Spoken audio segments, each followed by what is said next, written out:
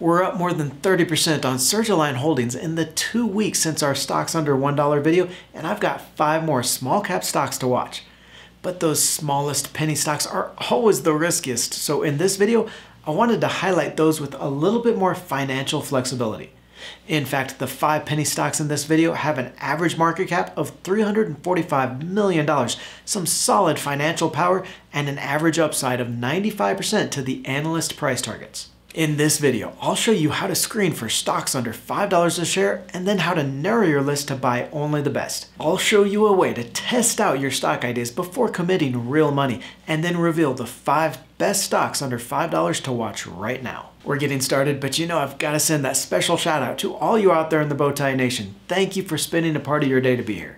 If you're not part of that community yet, just click that little red subscribe button. It's free and you'll never miss an episode. Now first here, I want to walk you through a quick screener, how I started this penny stock list, and then later I'll show you how I narrowed the list to our top 5 stocks. Now I like starting with the screener here on Webull because I can save this criteria and it's going to continuously filter for stocks in that theme. Here we'll start with the share price, and since we're targeting stocks under $5 each but above $1, we're going to move the sliders here. And another thing I like about the Webull screener is it's going to automatically adjust and show you how many stocks fit your criteria for a running list. Next, we're going to filter by market cap, which is just the size of the company. And again, we want penny stocks here, so companies under $1 billion market cap, but I would like to keep it out of the very smallest of the small. So we're going to move these filters for companies above $50 million as well.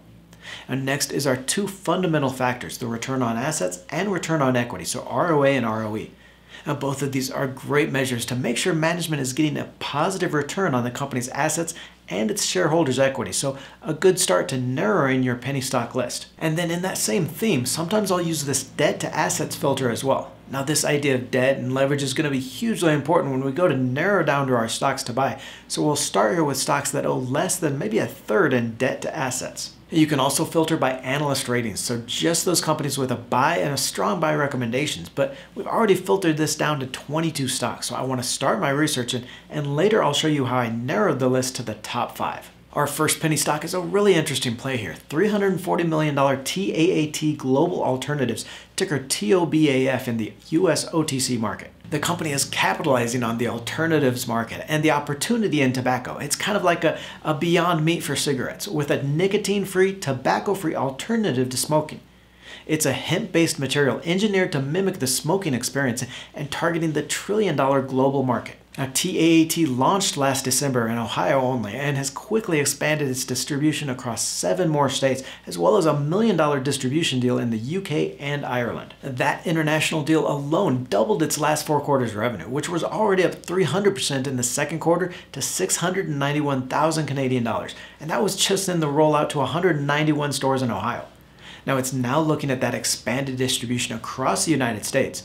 It was more than 300 stores by mid-year and is expanding its 25,000 square feet production facility in Las Vegas. The company has gotten strong feedback from smokers that have tried the product, with up to 7 in 10 enjoying it and 6 in 10 saying they'd buy it compared to regular cigarettes. There are more than 27 million smokers trying to quit in the United States alone. That market for tobacco alternatives is huge, and just 0.5% market share here, converting just 200,000 smokers would be a $200 million annual revenue opportunity. Now this is a highly scalable business in an industry that's just begging for an alternative. The company brought in 2 former executives of Philip Morris this year to run the operations, and it's growing fast, so I'll leave a link to the investor presentation in the description below. Now I'll be putting all 5 of our penny stocks into my paper portfolio on Webull, a stock simulator that gives you $1 million to test out your idea and follow your stocks before you invest real money. Now besides the commission-free trading and research you get on Webull, it's a great way to practice your stock trades before committing your own money. I'll leave a link to Webull in the description below. Check it out and get 2 free shares of stock worth up to $1,000 when you start investing. Next on our penny stock list is Alto Ingredients, ticker ALTO, a $340 million market cap and shares just under $5 each. Alto is a producer of specialty chemicals focusing on 4 end markets: health and beauty, food and beverage, essential ingredients, and renewable fuels, with a great turnaround story in the specialty chemicals industry. The company is transitioning to a stronger focus in its specialty alcohols market, which is a higher margin and more stable revenue business.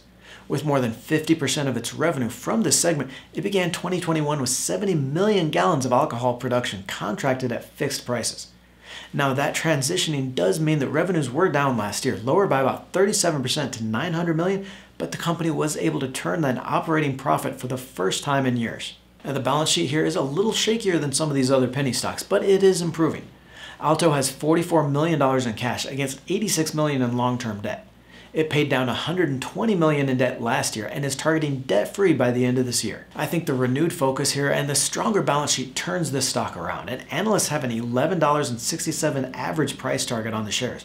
That's more than 150% higher from here. We've still got 3 more stocks to highlight, all under $5 a share, but I wanted to show you 3 other criteria that I used to narrow down our list of penny stocks for the best to buy. First here, I filtered out any biotech stocks, and these are always going to be a lot of your small cap penny stock universe. These just tend to be those small startup companies, and they've got some great potential for returns, but they're also very difficult to analyze because you need to dig into that testing pipeline and really understand how drugs are developed and trialed.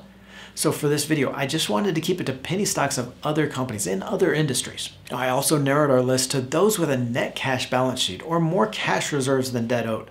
There are exceptions here to this, but generally I like a really healthy balance sheet for these penny stocks. These companies are already risky enough without piling on that debt leverage on top of it, so I don't want any stocks that might struggle to make those debt payments. Finally here, I looked for those penny stocks trading at low price to sales ratios, so cheap stocks not only on that sub $5 a share price, but in valuation as well. Now those of you in the nation, you've seen these penny stock videos before, and you've seen me use different criteria. The point here is there isn't always one perfect stock screen to filter for these. For example, here we screened out biotech stocks, but some of our best penny stock picks have been in that theme, like Intellia Therapeutics, up 540% since November 2020. So maybe sometimes you do want to include those biotechs. Sometimes you want those growth stocks that are a little bit higher price to sales ratio.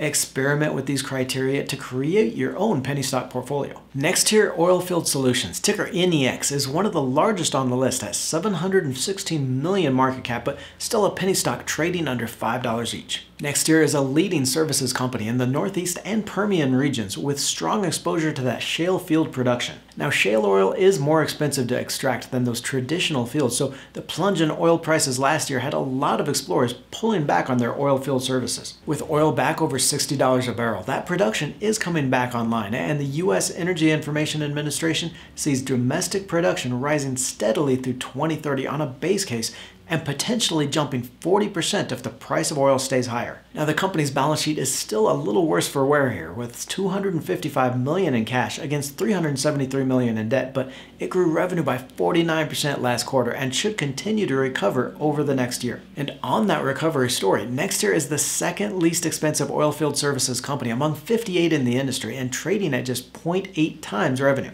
We've got 11 analyst price targets here, most with buy and strong buy recommendations, and an average target of $5.61 per share, or 66% upside from here. From one of the largest to one of the smallest, with $199 million Fluent Inc., ticker FLNT. Fluent is a digital marketing provider in the pay-for-performance model with a focus on mobile and more than 500 clients.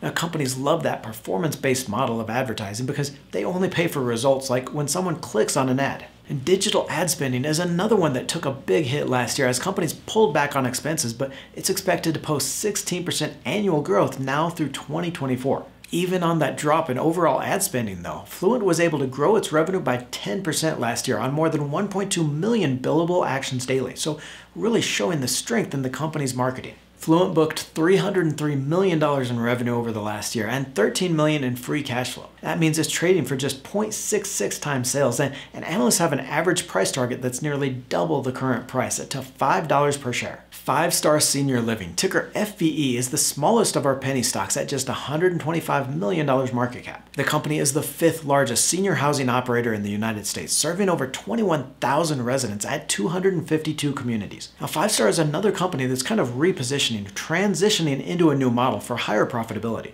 Its average occupancy was at 70% in June, which is around the average for the industry, but wages as a percentage of revenue are really high at 57%. This is a labor-intensive business, so the company is downsizing to exit 108 communities to focus on senior living services and out of the more intensive skilled nursing for just that higher business model. That demographic shift in the population is nowhere near over, with the 65 plus population expected to grow by 30% to 73 million people by 2030. Now, the company is generating $33 million in free cash flow each year and has an amazing balance sheet. 5-Star has $110 million in cash against just $40 million in debt. That means it has $70 million net cash, more than half of the market cap of this stock. Now, there is only one analyst rating here, but I think this can go higher than that $6.50 share target and more than a 60% upside return. Click on the video to the right for the 7 penny stocks under $1 a share, the smallest of the small penny stocks that could double your money. Don't forget to join the Let's Talk Money community by tapping that subscribe button and clicking the bell notification.